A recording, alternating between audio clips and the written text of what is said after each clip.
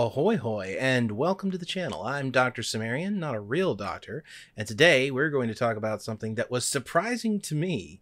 A couple of days ago, was thinking in the shower about what kind of videos I could do to kind of change the trajectory, the downward trajectory of the channel. And one of the things I thought of was, of course, like, people like lists of things, and I was like, okay, well, what kind of lists? Most popular SCPs has been done again. Might actually do something along those lines at some point. But you know what would be interesting is, what are the most popular SCP characters, not SCPs? And then I was like, oh, of course, Dr. Bright's first, and then maybe it's Gears and Clef for second, and then who goes down on the list after that? Basically, it was the impetus for this video was the question, who's the third most popular? Because I felt like I knew who was going to be first and second. And as it turns out, I was wrong. Now, when we talk about popularity, I'm not talking about like who talks about them the most or who has the most memes made about them. I'm talking about on the wiki, and I think this is a very strong reflection of a character's popularity. How many articles contain that character? And this is actually easy to determine because the SCP Wiki has tags for characters, especially commonly and well-used ones. So you can look up articles by tags and then just count the articles. So I did that for every character on the SCP Wiki, actually, that has a character tag, which requires at least 5 articles, I believe, by 3 authors, although they may be restricting that or changing that so it's just 5 articles at this point. This is something that I looked into, and it took about 50 minutes, but I did some manual work, and eventually I got a solid ranking down. And I was very surprised, and I think you'll be surprised as well, as to who's number 1. But we're going to start at number 10, and I will be clear here, even though I filtered by character tags, I removed the ones that were purely SCPs.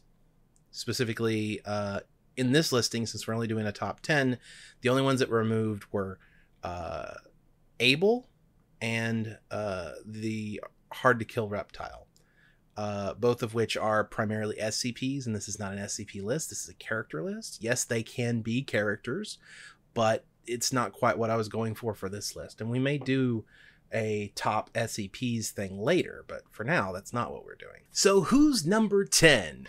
We'll do this in the announcery voice, right? Number 10. Number 10 is Dado and Doctor Cimmerian.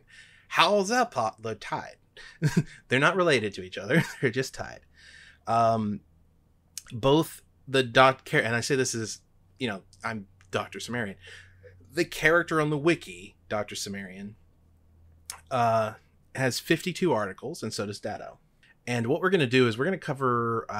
we're going to cover Doctor Cimmerian first. Why not?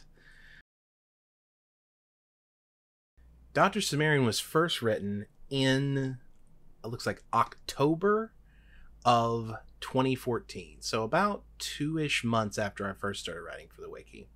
If you look at the earliest article he features in, it's SCP-978's extended test logs, but that's just because he was edited in later. So technically that doesn't count.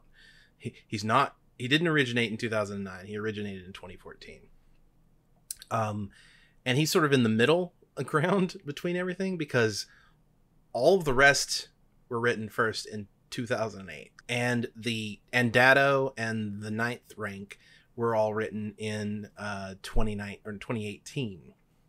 So there's 2 really new ones, one old one, and then 8 really, really old ones. And my character is the old one. It's the one in the middle, 2014. I wrote... The funny thing is Dr. Cimmerian was not originally supposed to be the author avatar character I was writing for the wiki. The very first character that I wrote that was really sort of a authorial, almost an authorial insert. None of them really are, but for me, the closest was probably Philip Foster, who was in the very first or second tale I wrote. And yeah, he was supposed to be my representation on the wiki.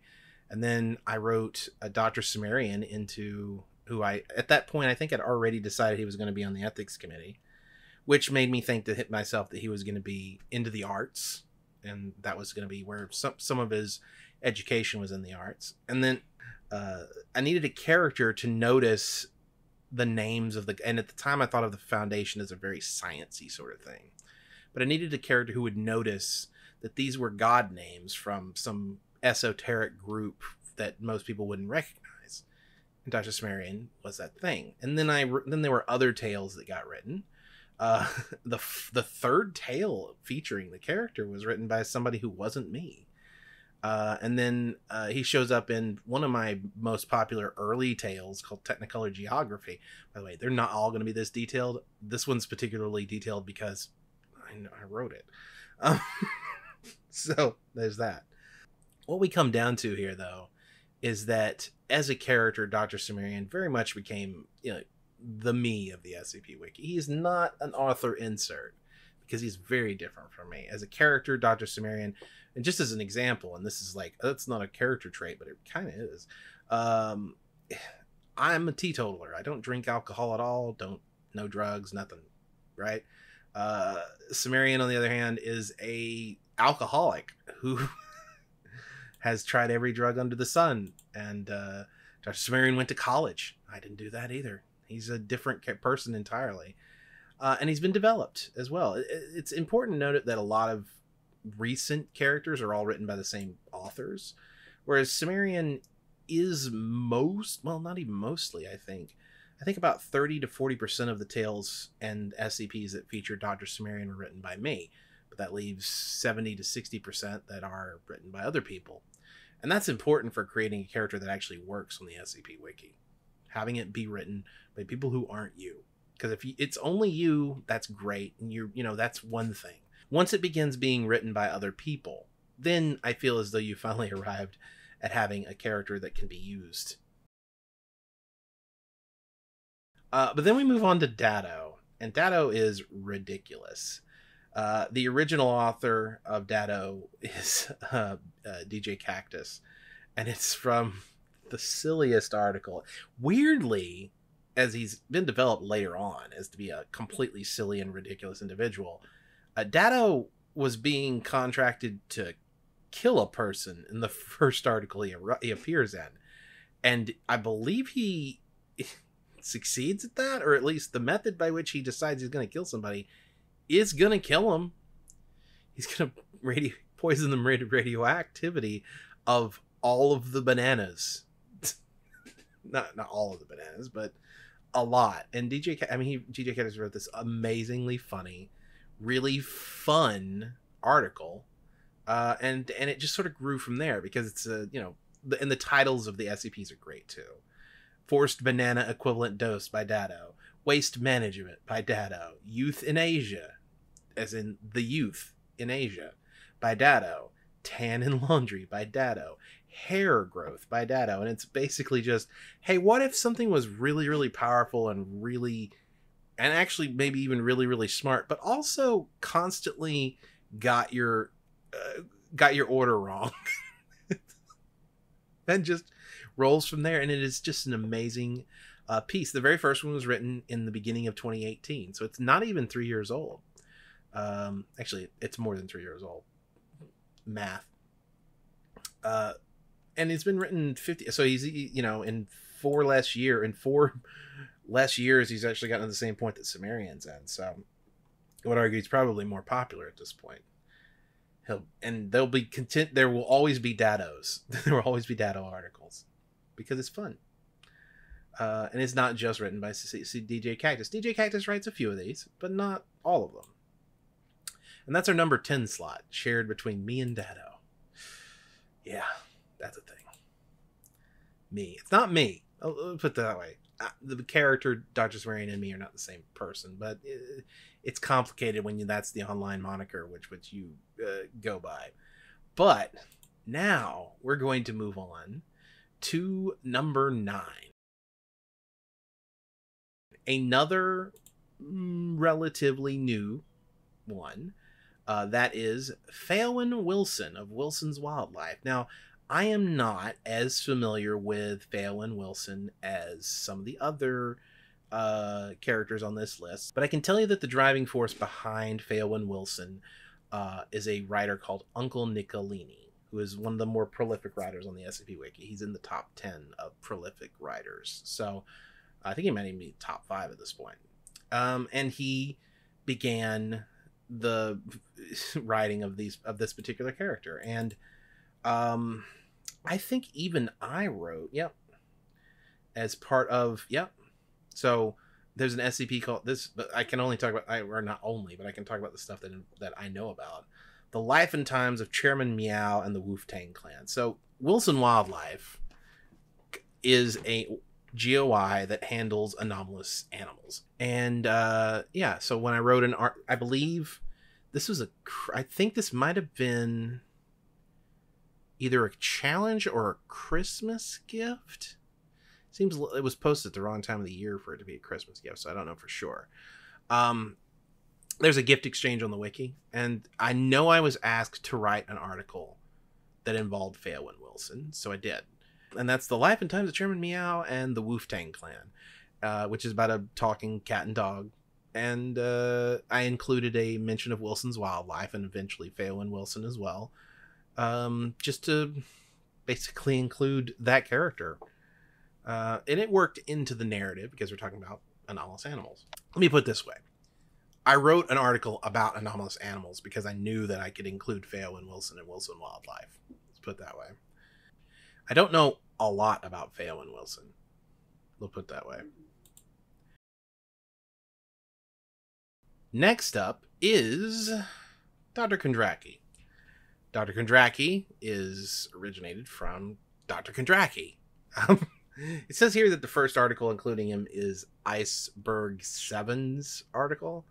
And then like half a month later, a couple weeks later, Kondraki and Clef wrote Incident 239B, Clef Kondraki.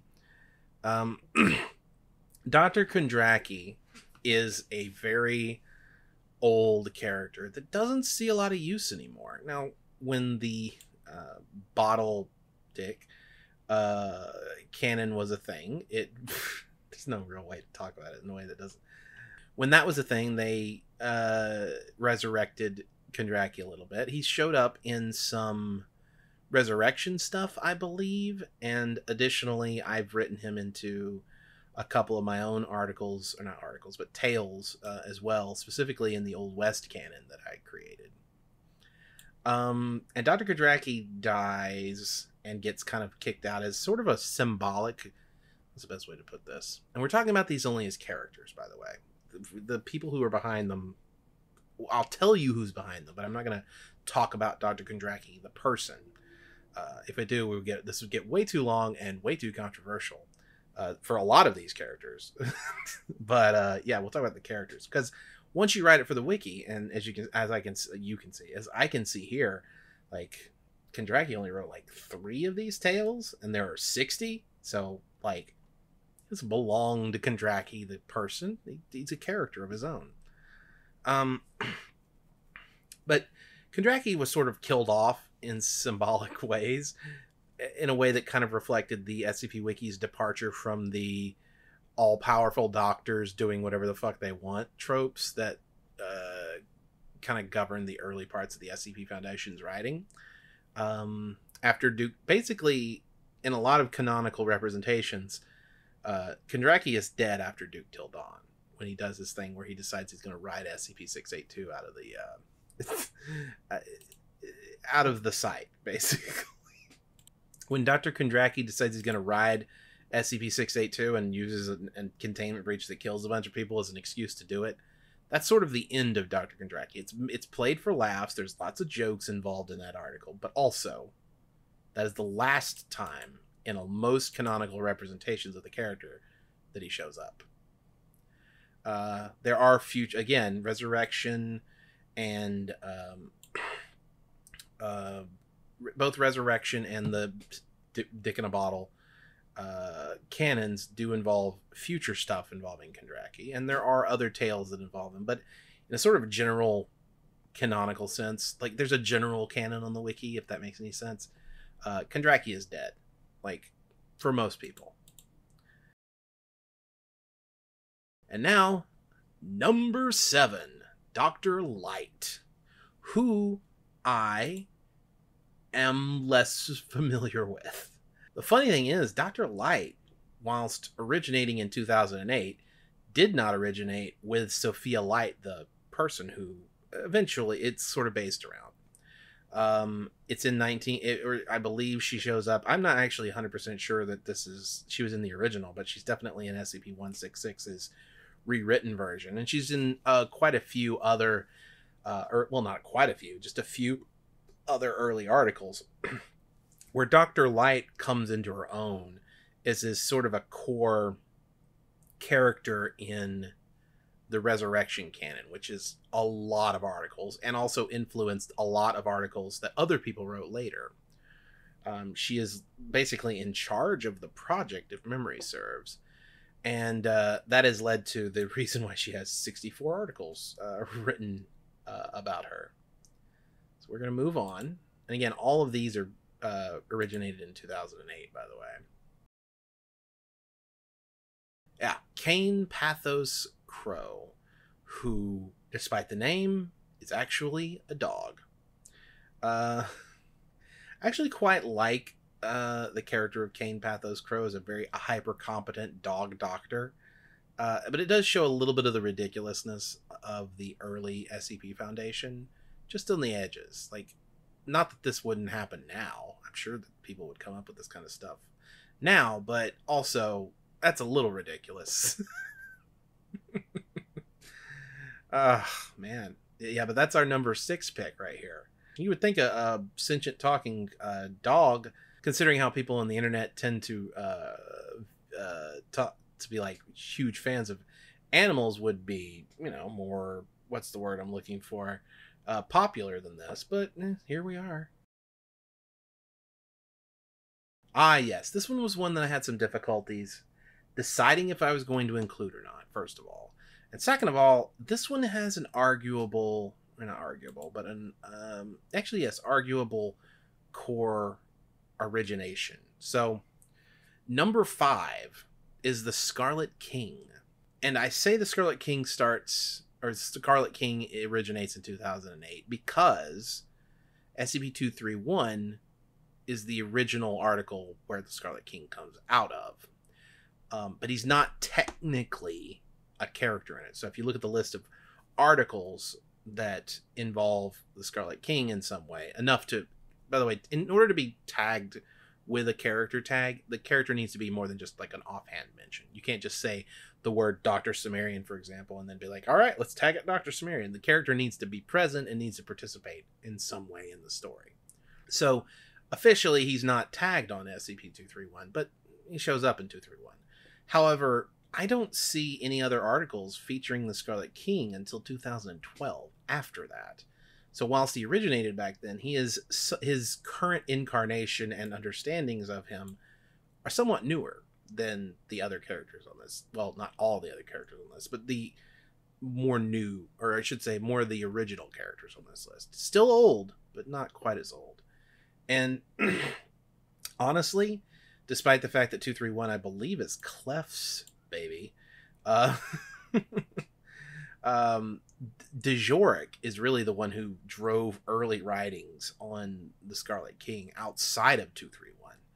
And, other characters picked it up. You've got Cactus on here. You've got Deadly Moose, Twisted Gears, Dejoric again, and so on. In more recent years, you see people like Uranium Empire who have written on this topic, and you keep going, you'll find more and more characters. Or I should say more and more writers writing this character. I don't think we need to talk too much about who the Scarlet King is, because I think we all know this. And again, this was questionable to me because this is technically an SCP. But he's not assigned an SCP number. 231 is not the Scarlet King. So I decided to go ahead and leave him in as a character. I think there's a little bit of a nebulousness between the Scarlet King and another one on this list that we're about to get to. But for the moment, yeah, Scarlet King, number 5, the most popular characters on the SCP Wiki. Number 4, the fourth most popular character on the SCP Wiki, is one that I'm actually kind of like, I find ridiculous that it's on this list and almost didn't include, but it still technically fits my criteria. the administrator. And you might be like, what's the problem with that? Well, the administrator in most of the stories in which he features isn't really a character. He's just like more of a force of nature than he's a character. But that's also true of the Scarlet King, but I was a little bit iffy on the Scarlet King too. So it's like not to the level of Scarlet King. But references to him are always like very minor and to the side. Like if he participates, it's like maybe one line here at most. There aren't articles. There are some, certainly. There aren't many articles that focus on the administrator as a character. He's always tertiary. He's always on the side. And that is just what I'm saying. Like, does that really count? Yes, it does. He features in 93 articles. So, yeah, a lot. But he's probably one of the least developed and least, like, included characters in the articles in which he features. But now we're getting down to the nitty-gritty. Number 3. Now we know we haven't said Bright, we haven't said Clef, and we haven't said Gears yet. And these are really popular, especially with off-site fandoms. But what order are they in? Well, number 3 is Gears. No, yeah, Gears. Let's double check when he was originally posted, and by who. I would assume Gears, but I don't know. Yeah. In 2008, by Dr. Gears. He was also written by Kane Pathos Crow, the author, and then Gears again, and so on. In recent years, he's showed up in some other articles, but there's been no, like, strong...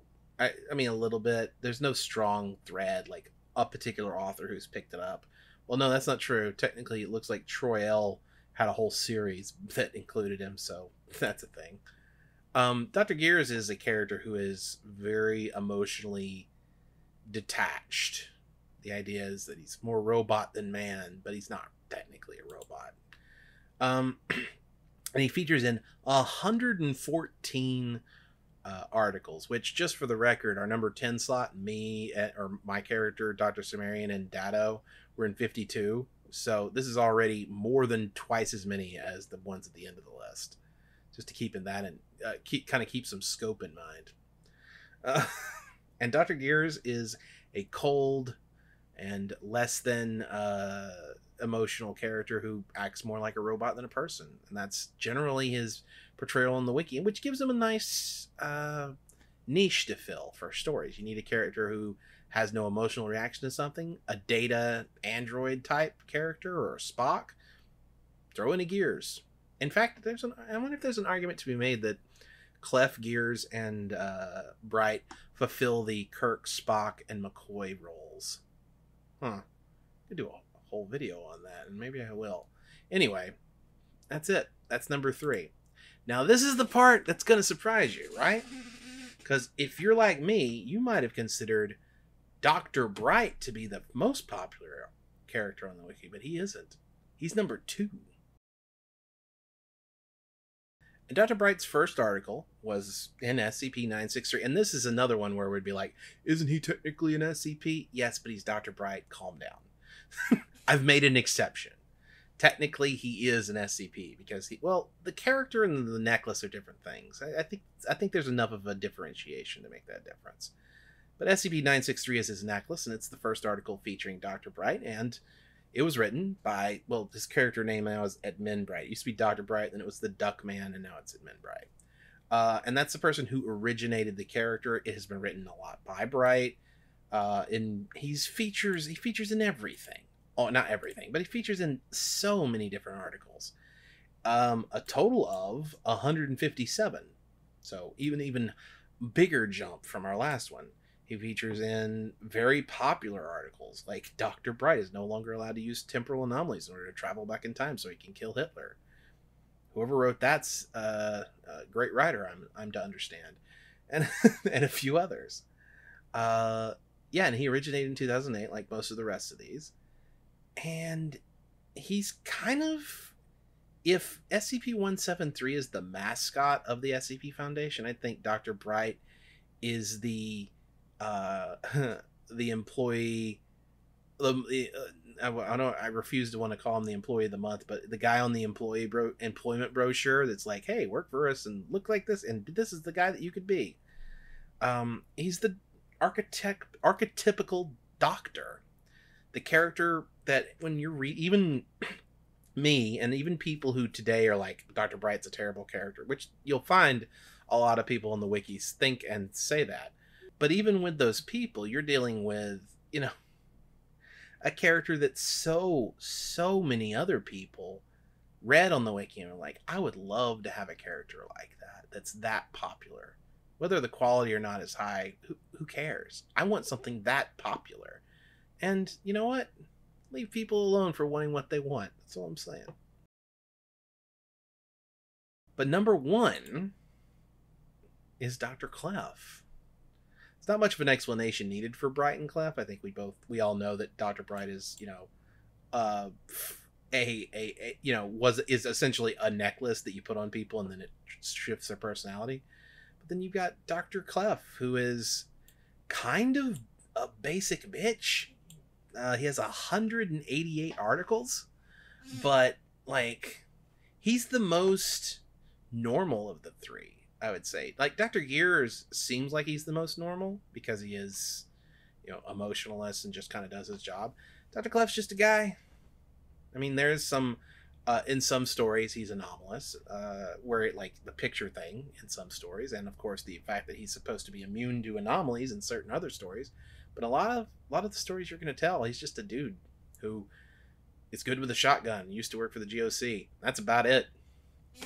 I mean, ultimately, I'm surprised to find that, maybe I shouldn't be, as one of the oldest, it was one of the oldest characters who is kind of basic. It makes sense that he would show up in more articles than any of the rest because he's the easiest one to use. You need a doctor who is known to be competent. You throw in Dr. Clef. And the very first article, including him, is SCP-166, which is by Dr. Clef. And then the Clef Kondraki incident, which is where Kondraki breaks Dr. Clef's neck. And then a few other ones. Yeah. So that's our list. Let's go over it again just so that we can say it out loud. So tied for number 10, Doctor Cimmerian and Dado. And then 9 is Phelan Wilson. And then 8 is Dr. Kondraki. 7 is Dr. Light. 6 is, I can count, leave me alone, Kane Pathos Crow. And then 5 is the Scarlet King. 4 is the Administrator. And then 3, Dr. Gears. 2, Dr. Bright. And 1 is Dr. Clef. Thank you very much for watching.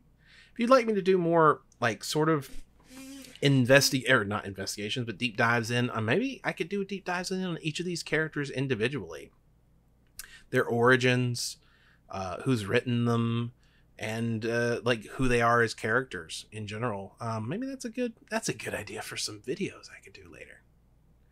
But hit the subscribe button and hit the notification bell next to that so you're notified when I upload new videos. And then head on over to patreon.com/DCimmerian and pledge at any level like everybody here on the screen already has, including we actually have a new $50 patron. And that makes me so goddamn happy. Let me just grab it real quick here. Right. MC Kejman. Kejmal? I'll have to get that right at some point. But MC Kejmal is a new $50 patron backer. After my last video where I was explaining how my patron is just dwindling to nothing, I got a couple of new patrons, and it was very, very nice. And yeah, it's one of those things that's you can feel it, it's like someone's pressing down on you, slow, more and more and more as it starts to get lower and lower and lower, and you're like, oh god, what's gonna happen? And then it's just like a weight off your shoulders when it starts to go back up. It's not, it's not a complete relief. Everything's not fixed forever, but it is nice to have the weight off your shoulders for a little while. And it's also nice to know that I'm not alone out here. I will see you all again on Tuesday.